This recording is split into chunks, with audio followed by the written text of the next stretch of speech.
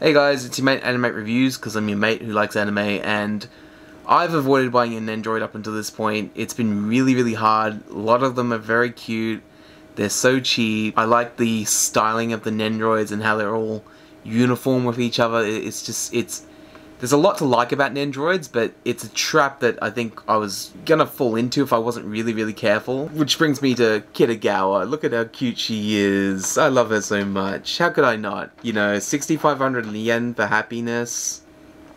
I'll take that bargain any day. Yeah, I just love Marin Kitagawa so much. She's like my favorite character in anime, and like cool, beautiful, like teen model. Like, you get to find out really soon that she's really cool. Like down to earth, you know, like she's so above it all that she like, you know, it doesn't even occur to Kitagawa to think of Gojo as an outcast. She just completely sees him for what he is and how amazing he is. Maybe someone will love me one day. You know, she's out there having a go at it. It's so nice, and she's trying to create something for the anime that she loves, and so cute. Love her so much. Oh, she's so favorite. I can't wait to open her. She looks so cute as a Nendoroid too. Like, look at that. And her little props, like, are you kidding? I want to like pose her and play with her and all that sort of stuff, and she comes. Anyways, because I love her so much and she's my only Nendoroid, I wanted to do something a bit special for her.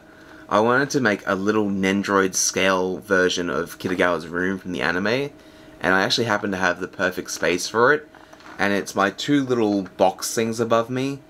I was originally inspired by the Shy Sheep, who has like a similar little box thing in her background. Mine aren't perfect, but I like them all the same, but I haven't really had any direction for them. And I thought renovating them into little Nendoroid rooms would be perfect, because they're just about the right size. There's two of them, so I can afford one more deviation from my no Nendoroid policy. And yeah, I just think it'd be really cute to look at while I'm like facing that direction using the computer. But yeah, this is my first time attempting something like this. I want it to be like to a really good quality level if I can help it. But I haven't really done anything like this before. You know, I've made the odd diorama in high school maybe. Shit. Were you guys making dioramas in high school? I was. But I was doing all art. So yeah, this is my desk as it is right now, and I've never really been happy with this space. Putting crap in there, still not happy with it. But I'm really hopeful for what we're going to be doing. Yeah, look at that. With Kitagawa in there, that's like the perfect size. It's so good. That empty space there would be the bed. Maybe where the boxes would be the size of the couch. Yeah, I'm really liking this. I'm actually really hopeful this is going to be cool. And then yeah, I'll do something with the other one later, but I'm not sure what. So yeah, there's actually a fair bit of reference material out there for her room. It's actually not too complicated to make, I don't think. You know, like there's a couch, there's like a little drawer thing, bed, table, what are these, hat boxes? I don't know. A little bin, and then plush stuff all around. And then yeah, for the pictures and stuff, I can just sort of print them out and make my best approximation of what they would look like. But yeah, the interesting thing is going to be all these like pillows and fabrics and stuff like that. Plan is just to go to Spotlight and see how close I can get some of these. Alright, so this is like a little scale thing I made in Photoshop just to give me an idea of the proportions. Now, straight away I've made like a little bit of dead space over here, and that's because you can't really see that corner when you're at my desk, so I thought it'd be fine. In the reference photo, she's got like a desk here, but I'm going to be omitting that. And then, yeah, if Kitagawa just walks over here, she's got her little futon, and the table would be like somewhere here. You've got the desk bedside drawers with the hat boxes on top of them, and then if she just hops up into bed, you know, that'd be like if she was sitting on the end of the bed right now. So there's a bed base, mattress, and then a headboard over here. And then yeah, I've got these posters to scale as well. So yeah, I'm feeling pretty good about this. It's really not too complicated. I'm not even sure if I want the table. If I do make the table, I can even use this empty space over here for it. When I'm not, with like, maybe I'll display Marin standing here. And yeah, and because the box is so tall, I can use a lot of this vertical space very well. The first thing I really wanted to figure out was all these fabrics that she has in her room. They're really prominent. They take up the bulk of the visual footprint in her room. So I really wanted to make sure these are right out of the gate. And we did pretty much all of them in the first Spotlight trip. We ended up going back for just one fabric in the end. And yeah, I think these fabrics ended up being a pretty good approximation of what a real-life version of Marin's room would look like.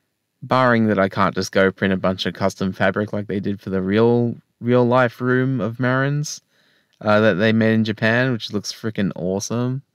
The next morning I started by just mixing a wall color that was sort of similar to the one in the show. I applied that and got it drying and then started cutting out these posters and wall scrolls and stuff like that.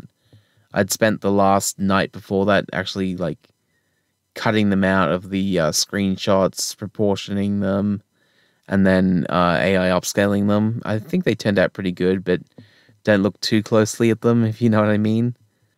Then I got to start on the furniture. I really wanted to tackle the couch first because I figured it would be the most difficult.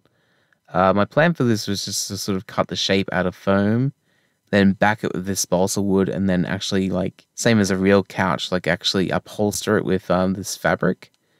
This ended up being pretty okay.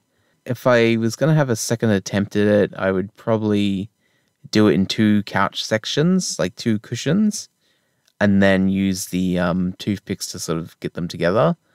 Trying to upholster it with this curve in the middle ended up being quite challenging. I even ended up like running out of fabric at the corner here, which is a bit unfortunate. But as long as you're not looking at that side, it looks fine. And I'll probably cover up that corner with like some sort of clutter or something in the real picture. The bed, on the other hand, was just so easy. I just basically made the mattress, sanded down like the top of it so it was sort of round. I backed it with balsa wood and then just upholstered it with like an old t-shirt that I had, just as the base sheet layer pretty much. And that made the mattress section. And then for the bottom section, I made like a little, just a facade of a bed base pretty much. I had this cool like dark red sort of chalk paint that I used that I was pretty happy with. It's in the show it's more of a brown, but I like this color better for me. The drawers next to her bed, or like her bedside table little thing, they ended up being a little bit more challenging. I had trouble getting the exact size that I was happy with. And yeah, actually constructing the thing was quite hard. It was difficult like woodworking at that size without like doing a bunch of like jigs and brackets to sort of make it all work. But I think it ended up pretty square in the end, and I was quite happy with it. I'm pretty tired. It's the end of day 1. I got a fair bit done today. I'm like 50% done, I think. The bed's pretty much together. I just got to make the headboard for it. The couch is in a state where I'm happy enough with it. If I have bonus time, I might like redo it pretty much. But for now, it looks good. I could cover up the bad little spot in the corner. I've got the posters all printed out. I took screenshots. I perspective corrected them, and I AI upscaled them as well, and then just sliced them out, and they all look really mint. I'm actually pretty pleased with that result. And then yeah, I've just got a couple things drying that I'm going to paint tomorrow. Really, painting's been the worst thing about anything I've done. The paint ended up being quite opaque. I didn't do any priming or anything like that. I probably should have, but I think I'm going to try get some spray paint tomorrow and see if they'll, you know, it's a tool I know how to use properly, so I might have a better time with it. I'd rather just have it done, you know. Trip to Bunnings the next morning, and I had a can of spray paint, and I was so much happier after that. It just went on beautifully. I ended up overspraying it a bit, but I think it turned out really good compared to what I was doing with the acrylic. While I was at Bunnings too, I ended up just grabbing some white paint for this little drawer thing too, and it ended up being really good for that as well. With the bed base and mattress done, I moved on to the bed head. For this, I just used a piece of balsa wood, sanded the corners down so they were round, and then upholstered it. As for the drawers of this bedside cabinet thing, I was originally going to paint them on, but then I remembered I had this sort of washi tape stuff that was the right sort of colors.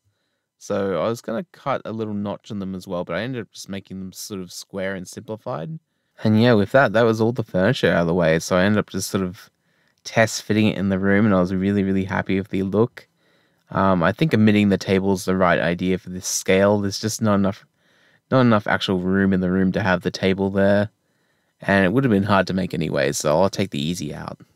Now that this paint's dry too, I can actually add these posters and wall scrolls. For these, I've sort of got 2 ideas I wanted to try out. I figured some of them would actually be posters in her real life room, and some would be wall art and like wall scrolls. So I've got one set of like really thin double-sided tape for some of them, and then others of them I've actually got this like thicker mirror tape that's sort of going to be sitting off the wall a little bit and cast a little bit of a shadow. And I think that'll create a really nice effect. So at this point, I was a day and a half through. It was really looking good, really coming together. And unfortunately, I'd gotten all the easy stuff out of the way and just had the sewing left to do. Now, I hadn't really sewn much before this point. I'd sewn buttons back onto shirts before, and maybe some iron-on patches once or twice, but nothing quite like this, where I'm actually doing seams and sewing things together like this. And I had a lot of fun with it, but it was pretty tedious, especially at this like tiny little scale. I just really wish they had like a machine that like sewed things, like a sewing machine for this. But I was doing it all by hand and having a pretty fun time with it. If you look really close, it looks pretty punk rock, I call it. Just very crooked little lines. Got it, bro. We got it. Look at that. Worst thing I've ever put in my fucking mouth. Yeah. I'm not fucking around. That is like fucking dry. So yeah, we did it, guys. It's all finished. I think it looks really, really great. I think the furniture turned out awesome and the fabric and textures are perfect. And yeah, I just need like a little bit more clutter maybe, but again, I think it's doing a really good job at just, it's going to be such a good set deck thing. And yeah, Marin's going to be perfect with it. Everything's great. So yeah, the doll room's really clean, but my actual room's pretty trashed at the moment.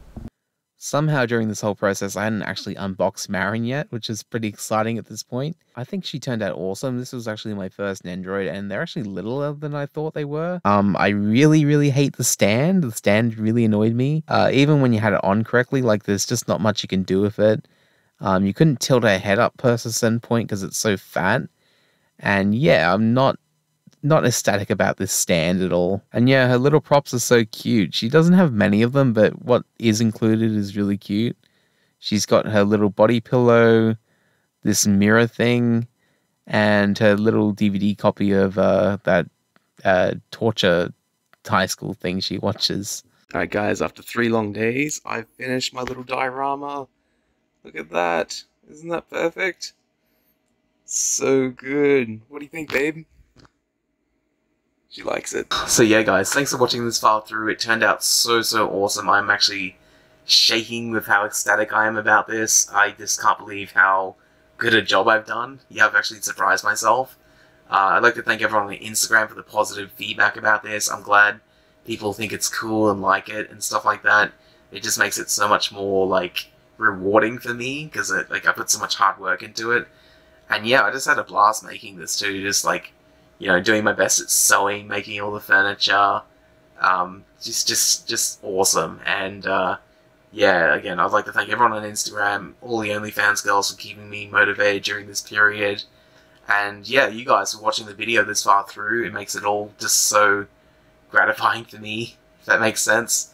I'm glad I can make this and share this with people. And yeah, I just think it's such an awesome job. There's some stuff I can work on, obviously, like I could add more clutter and stuff like that. And I definitely want to look at maybe, I'm not sure what I'm going to do for the next room either. That's another thing. I might just leave it as a little Marin shrine and get like one of the mangas in. That's probably what I'll do, because I've like got so much Marin going on the rest of my desk. That's probably the play, actually. But yeah, I definitely want to try something else crafty. I've always wanted to have a go at cosplay too, so that might be something I'll look at.